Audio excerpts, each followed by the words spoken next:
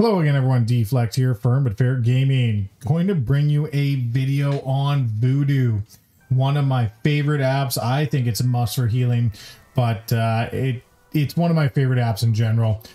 If you haven't already, though, check out the Twitch stream. We'll be streaming over on Twitch. I'll be doing keys. I'll be doing mount runs. I'll be doing just about everything, tank, heal, DPS. So check it out on Twitch. Link will be in the description. And if you want to support the channel more, check out the Patreon down below. Now, on to Vuhdo. Right, so if you downloaded the app Vuhdo, it is one of my favorite healing apps.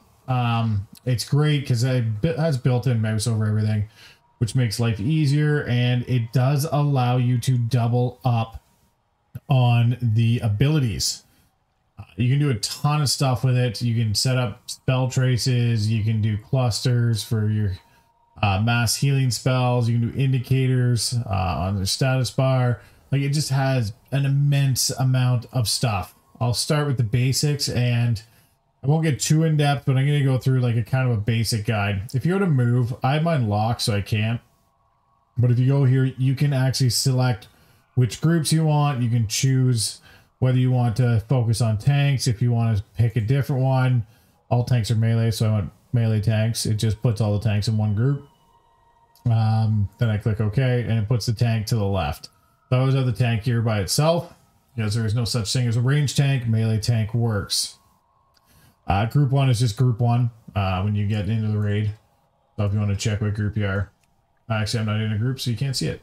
But yeah, you'd see groups here. Anyway, that would just be group 1, group 2, group 3, group 4, etc. That is where you want to position it. So you can click move, find where you want, and then I have it lock panels enabled. So you can actually, if you do that, it will just be while you're fighting. You can pick this up and move it anytime you're not fighting.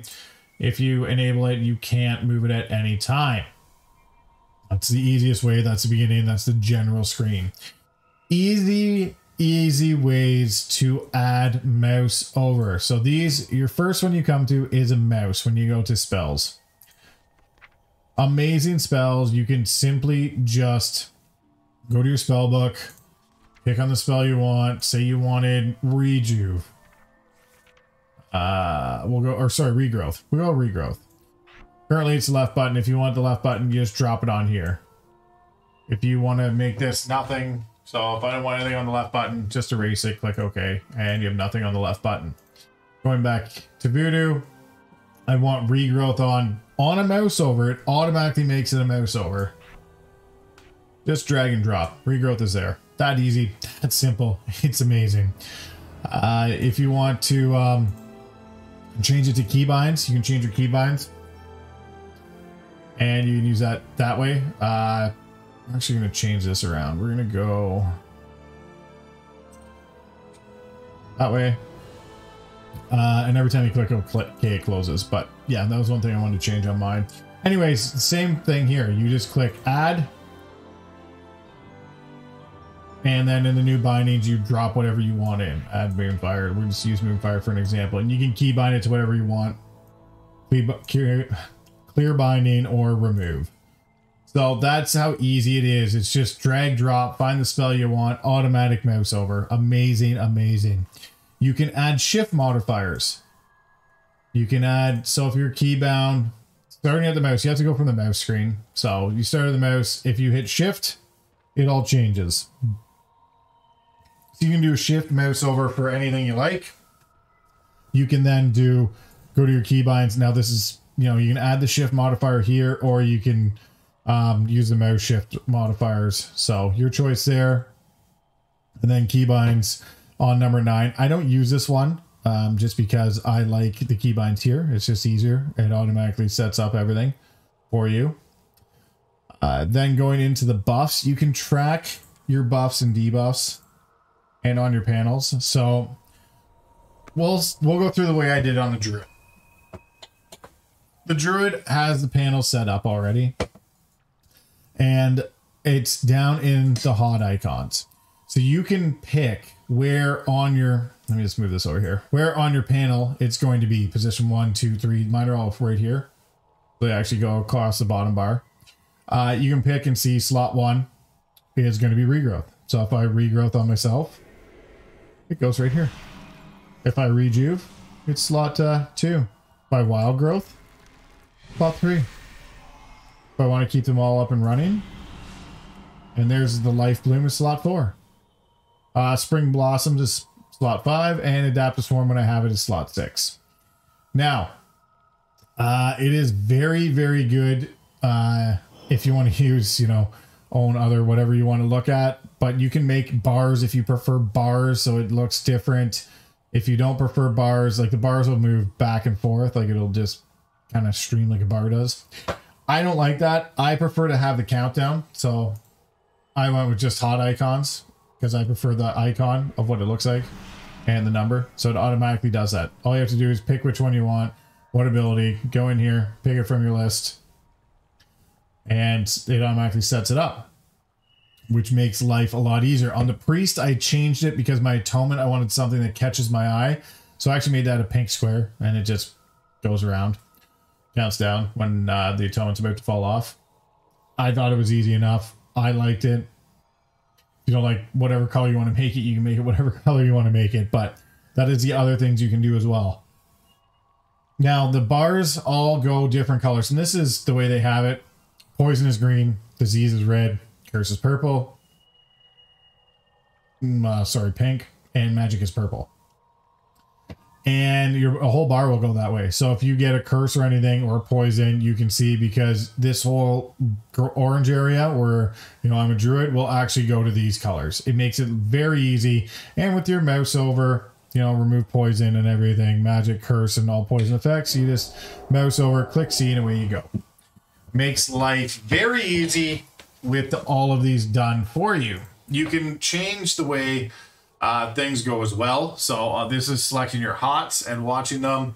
You could actually turn the countdown off if you want it. You could, you know, change the clock and fade it in and out. You can do it from 10 seconds. You can do an amazing amount of things with Vuhdo.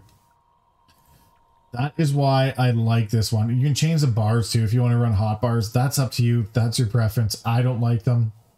But hey, if you like them, that's all that matters. Raid icons you can put on. You can turn it on to everyone. You can do different targeting. But the vast majority, and don't forget, you can save a profile too. So I have Priest, Druid, Resto Druid. You can all save them here. You can apply it. Load your profile over the current one. You want to import, export, save. If you want to save it, saved. Now it's saved as Druid. It's very easy to do. And it's very user-friendly with the UI. But the main areas you will be in is probably the general, using the general panels. So you can hide the panels if you're pet battle, if you're soloing. If you're in a party, you can hide the panels if you want to. That's up to you. You can actually do a lot more different things with it. I don't use the emergency HP percentage, but you can if you want. You can filter your main tanks, your 5 main tanks, your privates, your own group. You can do what, like, you can literally, the world is your option here. It's your oyster. This whole thing is very, very customizable. If you want to change your incoming threats, you can change that. If you want to check for aggro, you can add that. The spells, this is where you probably spend most of your time adding your spells. And you can use a shift modifier, alt, control, shift. Your control shift. You can do just a ton of things. Sorry, that's alt shift, control shift, shift by itself, alt control shift. Like, there's just a vast amount of different keybinds you can use and make your life a lot easier. You'll also probably be using this menu a lot by just adding new ones, and this will be all your regular key bind, like, keys, I guess. I guess there's no other way to explain it. That's just your regular ones. Like, you can make shift modifiers for just about anything. If you want to go into mouse over, you want to do nature swiftness. Instead of being the middle button, you want to add it to shift button 4, I guess. You could do that. You just go here, find nature swiftness, go to shift mouse button 4. You're done. There it is. That easy. Here you go. And you're set. But that's kind of the intro base version of Vuhdo. It just works as raid frames, and instead of creating all the mouse overs for you, or you creating all the mouse overs, it does it for you. But again, you can change it. You can change the size of the panels. You can change everything you like. If you want to make it bigger, if you want to make it smaller, if you want to move it around, by all means do that. Check out the panels where you can do, you know, targets and headers and bars. You can make the sizing bigger. It's just very, very customizable to your preference. If you have any questions at all, let me know on Vuhdo and we can go through them. Leave a comment below. Let me know if you use Vuhdo, what you like, if you use mouse overs on raid frames.